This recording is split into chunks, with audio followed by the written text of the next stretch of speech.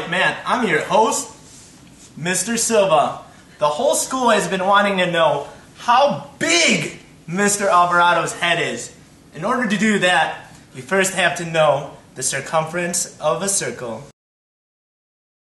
The formula for the circumference of a circle is C for circumference equals 2 pi r, where pi is just a constant and r is the radius.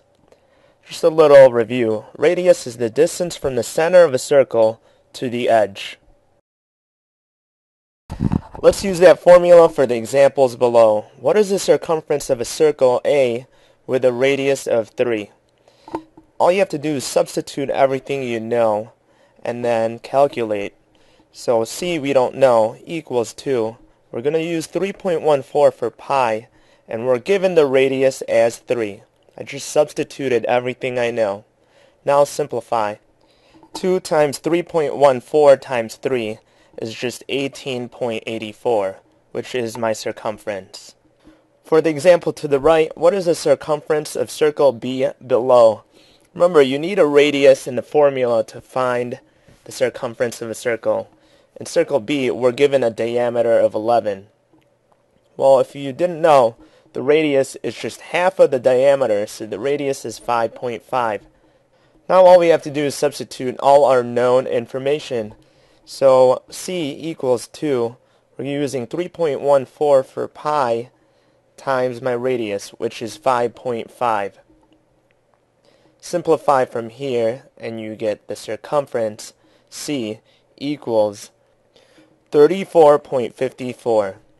Now that you know how to use the circumference of a circle, let's apply that to Mr. Alvarado's head. Mr. Alvarado's head is so big that students are getting distracted in the hallways.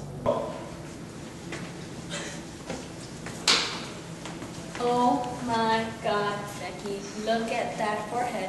It's so big. It's not a forehead, it's a 5-head.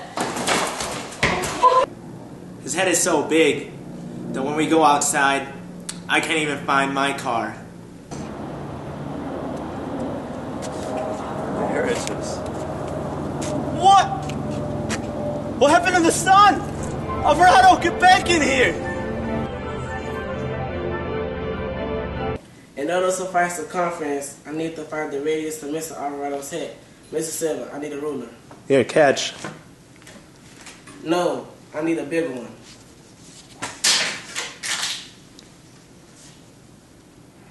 In example 2, the circumference of Mr. Alvarado's head is 25.5 inches. What is the radius? This time we're given different information to use in the formula.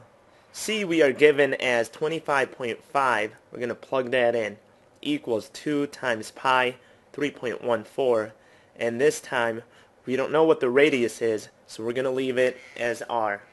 Simplify from here, 25.5 equals 2 times 3.14 is just 6.28 times my radius. It's a single step equation from here. All you have to do is divide 6.28 on both sides, and I got 4.06, which I rounded to the nearest hundredths, equals my radius.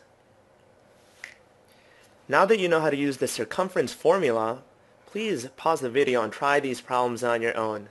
When you have finished, I'll provide you with the answers so you can check your work. For the first example, find the circumference of circle F if its diameter is 7. We need a radius for the first example, so if the diameter is 7, then the radius is 3.5. Calculate it from there and you get 21.98. For the example to the right, the circumference is given to you. Now we have to find the radius. Substitute everything you know. Circumference is 40. Set it equal to 2 times 3.14. Solve for r from there, and you should get 6.37 as your radius. Hopefully you'll know how to use the circumference formula by now, and please subscribe to Mathodman 20 for more math lessons. How you like your new haircut? I wish I could say that. What am I